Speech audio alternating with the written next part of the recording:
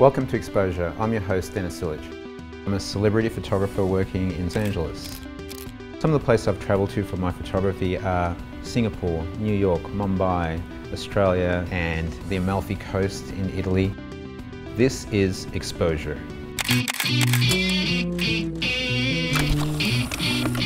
Welcome to Exposure. I'm your host, Dennys Ilic. Exposure looks behind the lens at what influences, motivates, and inspires some of the most creative people in the world. My guest today is actor Michael Trucco, who you may remember from the iconic series Battlestar Galactica. He's been in Big Bang Theory, How I Met Your Mother, and is currently in a very funny show called Disjointed, which cracks me up all the time. Welcome to the show, Michael. So great to have you here. Thanks for having me.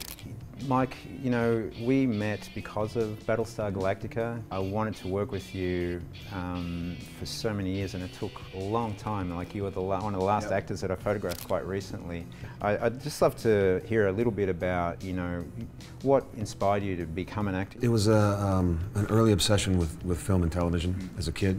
I grew up in Northern California, and I wasn't exactly surrounded by an industry of you know, film and television or acting. It just wasn't something that you even considered. But I had an opportunity to get involved in the theater at Santa Clara University, and I took a class that was called Acting for Non-Majors, and it was just an elective. But something happened in that class, and the head of the theater department, when we completed, she looked at me and she said, you know, we enjoyed having you in class. I think you should come and study with us.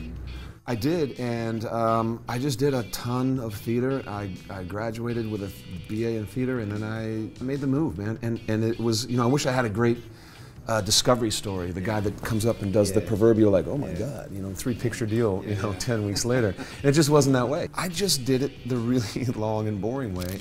Michael, you spoke about somebody specifically championing your creative energy and inspiring you to become an actor.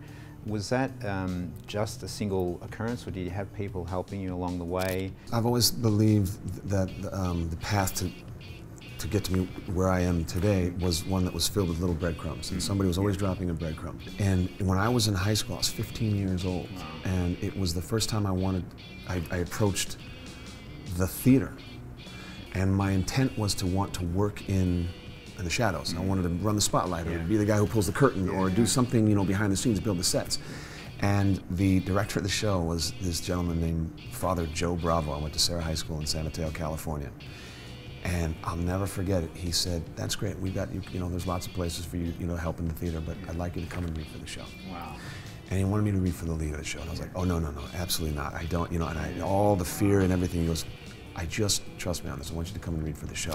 But do you have any interest in photography besides what you do? I mean, you know, obviously, actually, with our phones, it's an important part of our lives. You know? It's a huge part of our lives, and I think it's really ironic because you talk about photography, and especially, you know, for the actor, photography it goes part and parcel of what we do.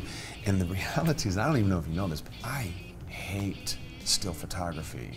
Well, that's what as the photographers for a second. No. This being the subject of still photography. In other words, what they call gallery shoots. And you know, in our business, when we do a show, we have to promote.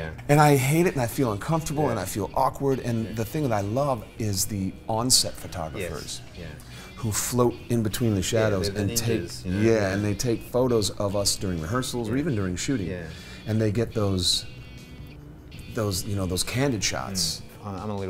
Can be a little bit agoraphobic, so I kind of like being on set and being left alone to hunt around. But it's why, you know, when you and I shot together, you know, I always pare it down to just I try to make the person that's assisting me and taking care of the grooming as a driver as well. So it is, and that way you can really sort of connect with the person, and that's so important. There's no static. Our social media question for today comes from Ali Saws, and Ali asks, what inspires you to create, and where do you get that inspiration from? Like, do you have, you know, do you have actors that you love, or do you, as an actor, I have no idea really where you get all that from. For sure. I think what inspires me is the ability to elicit an emotional reaction from the audience, whether that's in theater, in television, film. Everything has to come together. The word, the dialogue, and you know, the lighting, and all those things to elicit that, and the musical cue, whatever it takes to be a part of that, to get to be lucky enough to be a part of that. And I don't take sole credit for it ever. that inspires me. Thanks so much for joining us on the show, Michael. It's been a great thrill having you here and photographing with you as well. I hope we do it again soon. Thanks for joining us in Exposure. Don't forget to stay tuned for more, and don't forget to send your questions in too, as they might be featured in one of the episodes coming up. See you all next time.